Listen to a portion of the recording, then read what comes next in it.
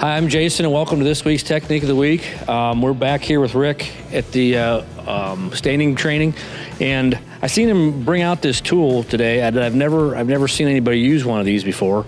I've always used a tape measure to lay out patterns. This is a lot better than that.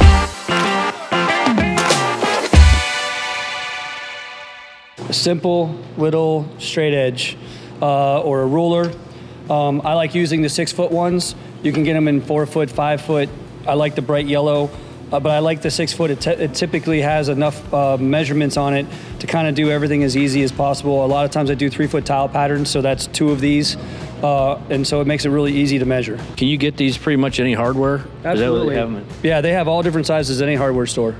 So I'll take my square and line it up on the floor on a chalk line I already have, and then I can take the straight edge, and I have more accuracy than just using a tape measure and trying to look at the tape measure and trying to figure out how you're parallel with the square. Instead, you just put these two together and you can measure whatever you need to.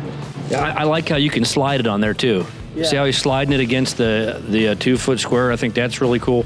So we know we're making 2-foot tiles, so he can go ahead and put that right on the... And not only the 2-foot tiles, but we're also making a 4-inch border around the tiles, so I can do both at the same time because of it. So I'm setting it at 28 inches, and I know that I need border first, so I can go 4 inches from that 28 to 24, and then I know when I go to 0 at the end here, I have a 4-inch border and a 2-foot tile, and I didn't have to do anything else. That's a great, easy tip. I like this one a lot. I'll definitely be using that one. So thanks, Rick.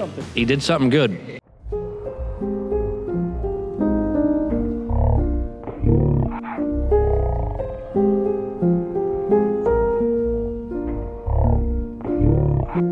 All around me are familiar faces. No, thanks for joining us this week on Technique of the Week.